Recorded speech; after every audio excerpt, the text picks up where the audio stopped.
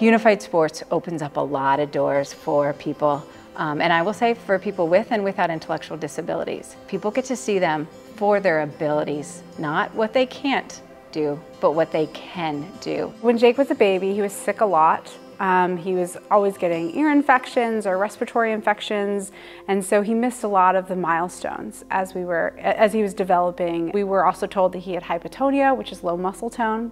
When he was 5, we did a muscle biopsy and they diagnosed him with mitochondrial myopathy, which is a neuromuscular disease. Other diagnoses and disorders were identified: speech apraxia, which is a communication disorder, as well as his intellectual disability.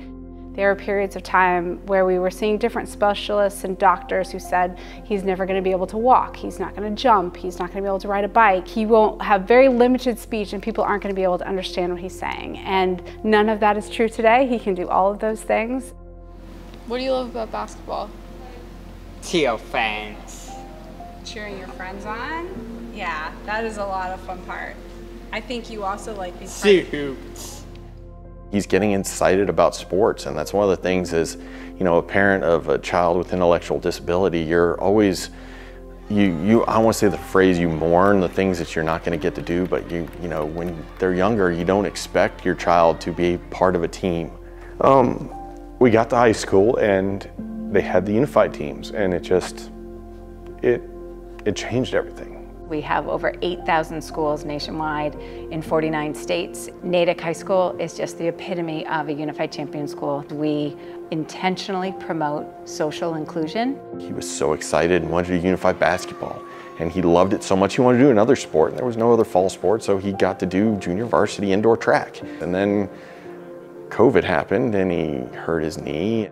I think when he tore his ACL, that was a very difficult experience for us.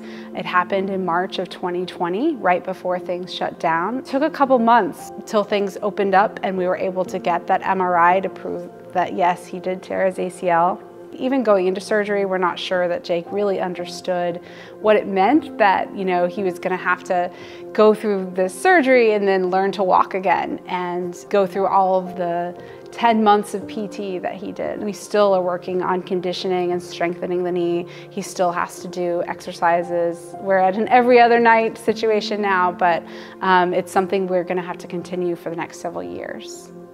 After lots of physical therapy, by the time the last game came along, he had the ability to shoot the ball. He just couldn't really move side to side. So I brought the idea up to his parents, saying like, hey, what if we just stuck Jake here at the block right near the hoop that he's shooting at? And in the last game, he was able to go onto the court and shoot a basket for us. And everyone in the stands was just cheering super loud for him, just as loud as he likes to cheer for us. And the execution couldn't have worked out better. It was like a Disney movie. First pass, he made a great catch, first shot. Nothing but net. We were able to get him off the court, injury-free. That was one of the best moments of the season. And when he had his ACL injury, we didn't know, what his track season was going to look like and what he was going to be able to handle. And then kind of seeing where he progressed throughout the season from start to finish, and even just his, like what he thought he could handle, was really impressive. So we have a family motto, and that's, why do we fall down? To learn to pick ourselves back up. And it's one of the things is, so you ask him, Jake, why do you fall down? To pick myself back up, to get back up, as he'll tell you. Unified track this year, even with his brace on, he fell.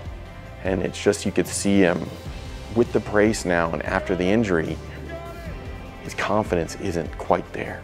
And it's hard, but he knows, I gotta get back up. And so he gets back up and he finished the race. Everybody's here to recognize you, Jake, for your hard work in coming back from such a devastating injury of tearing your ACL. You worked hard on the basketball court, you worked hard in physical therapy, you worked hard on the track, and I was lucky enough to see how hard you worked in the classroom. There was a USA Today High School Sports Award, and you have won the award. Special Olympics Athlete of the Year, congratulations. Congratulations, buddy. Jake, I'm so happy for you. You have done so much hard work and you deserve this award. I love you, buddy, and I wish you all the best. Jake Blatnica, Savage, congratulations, brother. Congratulations, Jake. I am so proud of you. I love you. You are awesome, kid. I love you. So on behalf of Special Olympics, thank you again, Jake, for who you are and for being such an amazing person.